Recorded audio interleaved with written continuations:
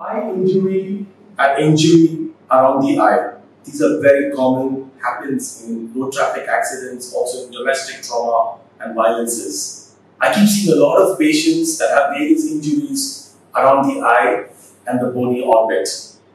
Very often, the ophthalmologist sees them first time, sometimes it's a neurosurgeon, but most often, at least in the places where I work, it's a craniofacial surgeon like me who eventually go in and restore the bone, the shape of the orbit, and even the way the muscles and everything form together, the orbit or the globe together.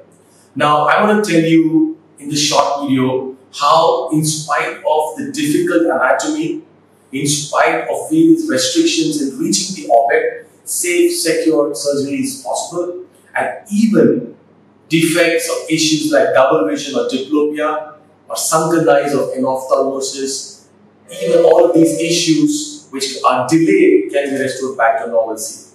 I have here with me an old skull. I want to show you the orbit, the bony wall of the orbit. We call this the floor of the orbit, and this floor is actually to the roof of the sinus.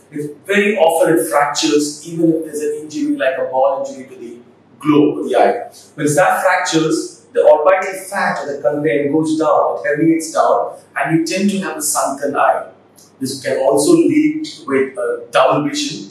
And if this is identified earlier, now we have a lot of scans, we can diagnose this immediately and also clinically. And if it's diagnosed, it needs to be fixed. And with the help of a subconjunctival incision or a coronal approach for a roof fracture, then very often there's no scar that's visible at all. And we're able to restore the patient's normal anatomy.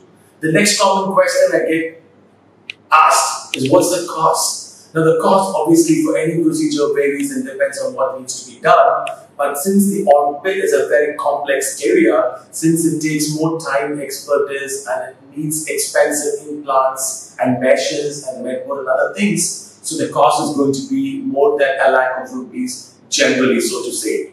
But this also includes the surgery, anesthesia, and everything. But we also can repair and reconstruct the medial wall, the lateral wall, superficial wall, superior wall, and the floor along with the intraorbital rib.